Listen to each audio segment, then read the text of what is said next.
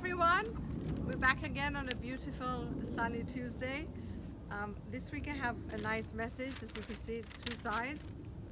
And it is, you may think that you don't matter in this world, but because of you, someone now likes themselves a little bit more because you made a comment that made them feel good about themselves. Someone has read a book you recommended and they loved it. Someone has remembered a joke you told them that made them laugh. Someone has tried on an outfit and felt beautiful because you complimented them on it. Never think that you don't have an impact. Your fingerprints cannot be wiped away from the little marks of kindness you have left on the world. So remember, again, like the rabbi and I always say, be kind, be thoughtful, and be caring. Stop complaining and just try and do good and be wonderful and love each other, and see you next week. And not to forget, here's the rabbi.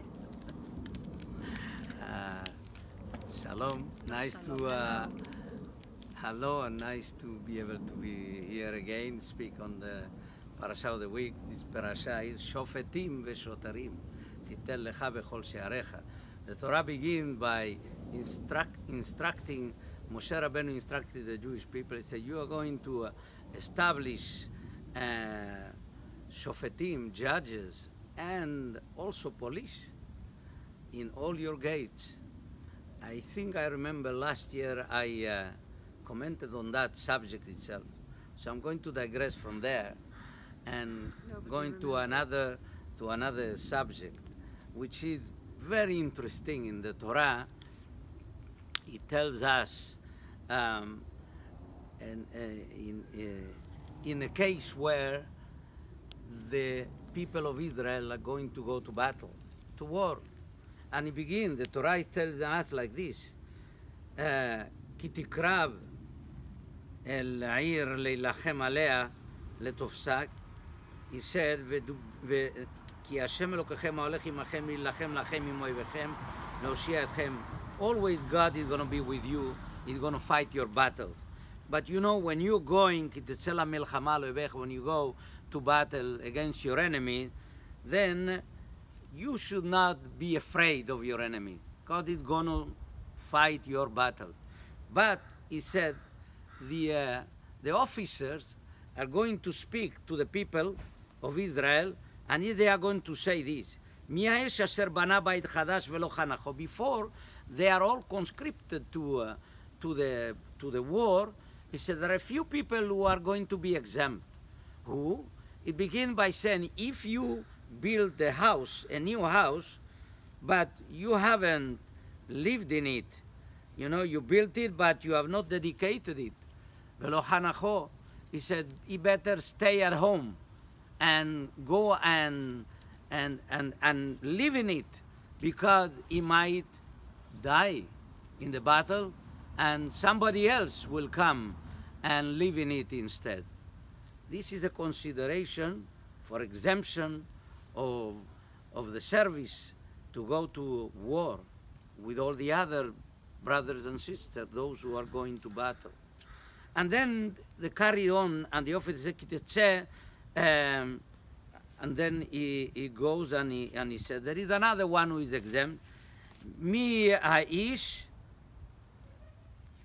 here, many pages. I'm sorry that, you know what they do with the finger? Now,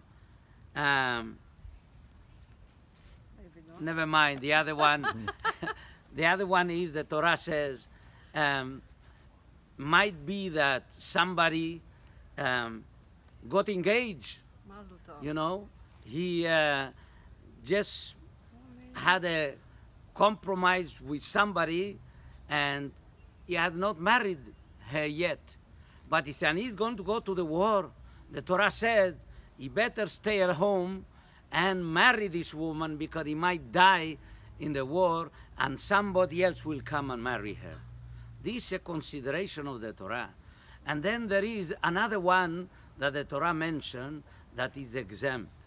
That is, if a person plant a vineyard and he hasn't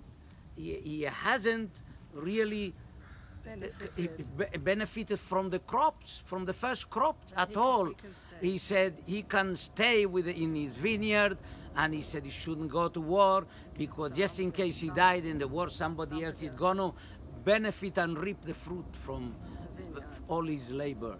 It's so interesting. And then the last moment, he said, "V'yasefua soterim ledaber el ha'am." They are going to add one extra personality that is going to be exempt.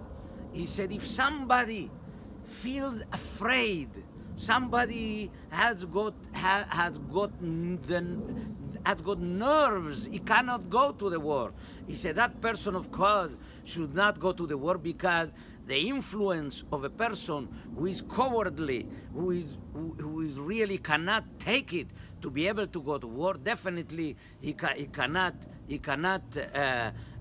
make all the others being afraid of going to war. That's a bad influence. He said that person should not go. Rashi comes and he said, what I mean, somebody who is fearful, who has got a faint heart, that means he cannot take it. Who is that? What do you mean that is fearful? He said, he said, the Torah is not talking about somebody who is fearful simply because he cannot see blood. He's talking about somebody who is afraid of the fact that he's a sinner. He feels that he might not be worthy to be saved in the war because of his sins. And therefore, because he's afraid, the Torah says he is exempt, he should not go. Not just because he's going to influence with a cowardliness to the other of his friend to go to war. Simply, he is afraid of his sins. It's very interesting, and our rabbis say, you know what? Think about it, that why there are so many who are exempt? Is all of them, all the other, the one who planted a vineyard, the one who got engaged, and the other one who built a new house. He said all of them are exempt because of this one. Not to embarrass this one, that because if the Torah would not exempt all the others, and somebody feel afraid that he doesn't go, everybody would know publicly that he is a sinner, and he is a sinner and not worthy even to be saved. The fact that it publicly will be known that he is a sinner, he said, to save in the embarrassment, the Torah exempt other people as well, so that if somebody he doesn't want to go to war, he feels that he cannot go to war, they might think, oh, perhaps he built a house, perhaps he got engaged, or perhaps he planted a vineyard. And that, can you imagine how sensitive the Torah is about even somebody who is a sinner, that might not be worthy? It is so important, the lesson of the Torah, telling us, whatever you do in your life, make sure that you do it elegantly, nicely, without embarrassing anybody else. And especially somebody else who is not even a sinner, that doesn't deserve to be embarrassed. Don't ever do anything to embarrass anybody else. And I think that this speaks volume as to how our attitude has to be toward everybody else, toward everything that we do, that has to be in a sense that you bring credit to people instead of embarrassing them. Especially we're talking about, don't speak lashon hara, don't speak evil, evil gossip or anything about anybody else, that you end up embarrassing somebody. And so therefore, the lesson of the Torah is be kind, be nice, be gentle, be a person, be a ben adam li, as we say in our synagogue. Be a human being, be a mensch. And so therefore, Shabbat Shalom, all the very best.